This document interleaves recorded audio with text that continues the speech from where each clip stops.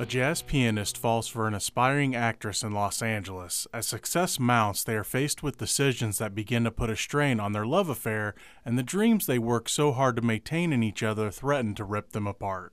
Hey everybody, I'm Geno Reynolds from The Real Geno. Today we're going to be talking about Ryan Gosling and Emma Stone's new musical, La La Land. If I could describe La La Land to you in the simplest terms, it would be that this is an old Hollywood musical set in modern times. The look and feel of the entire film screams, I'm a classic movie, even though our characters are surrounded by modern cars, phones, etc. This is a pretty fun mix of old and new that works really well.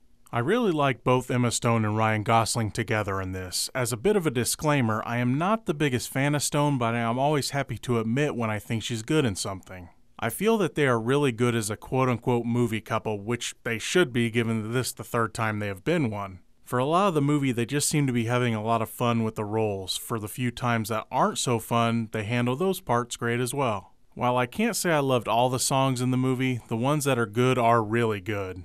There was a song near the end of the movie, the one that played during the first trailer, that will hit that part of you that believes if you work hard enough, you can accomplish anything.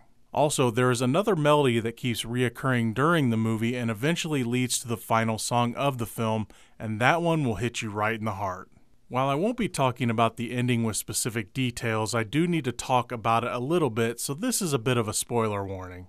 I think the ending of the movie might turn some people off. The reason for this is that it's not the Hollywood happy ending that you might expect or even feel like you've earned. The end is a little bittersweet, but for me it made a lot of sense. This movie wants to feel like an old Hollywood film, and with the ending it provides, I felt that it accomplished this. Let me put it to you like this. If Casablanca had the same Hollywood happy ending and didn't make the ballsy choice that it made, would it be the classic that it is today? This is one of those movies that no matter what kind of a mood you are in going into it, it will still put a smile on your face. Believe me, I know. The music is good, the performances are great, and put them together and this movie is a pleasure to watch. But remember, it's only just one guy's opinion.